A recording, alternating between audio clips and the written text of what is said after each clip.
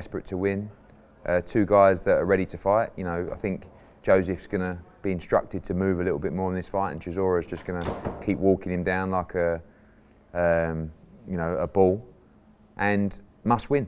You know, I mean, good win for Joseph last time out against Far, a little bit scrappy, but he's been out for a long time. So this is really the fight that's going to tell us more about Joseph Parker. And if you look at his positioning now in the world rankings, if he wins this fight, he's bang in line for a world championship fight. So massive fight for both guys. You know, could be the final roll of the dice for Derek Chisora, and a defeat for Parker would be crippling really for his world title ambitions. Great move. I mean, I like Kevin Barry, you know, those guys got a great relationship, but sometimes you need something a little bit fresh. Joe looks great. I mean, almost too lean for me, you know, but obviously Andy wants him built for speed in this fight. Andy's got a great boxing brain. I think he's a fantastic trainer. And sometimes you just need to freshen things up. So I'm expecting a very good Joseph Parker on Saturday. Yeah, I think Joe don't really know how to take him. You know, when that Spider-Man turned up at breakfast and Joe was like, what's going on here? You know, is there anything else going to happen to me?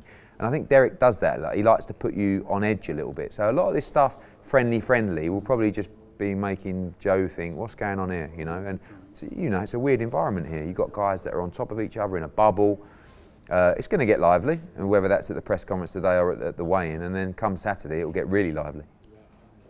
Joseph, yeah, he is. I mean, I think he's one of the nicest guys in boxing. You know, it's funny actually. We've got Anthony Croller in the bubble this week, and most people have always said he's the nicest guy in British boxing. And I think, you know, Joe's a top guy. You know, people have a lot of respect for him. I think people feel a little bit that he's underachieved. I think that, you know, he's won a world title, but I think he, you know, he'll be kicking himself with looking back at the Joshua performance, and, you know, with Dillian, he almost caught up with him at the end. I think he just needs that sort of big win.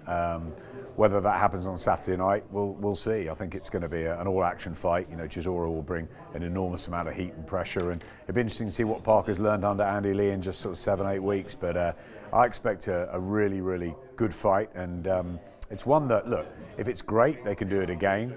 But if not, if it's decisive and definitive, it's pretty hard to see the loser coming back at top level.